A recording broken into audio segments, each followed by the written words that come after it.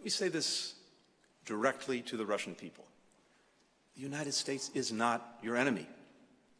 At the peaceful end of the Cold War, we shared the hope that Russia would emerge to a brighter future, free and open, fully integrated with the world.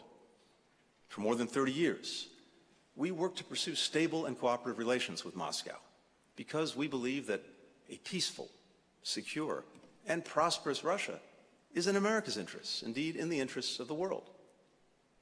We still believe that today. We cannot choose your future for you, and we won't try to do so.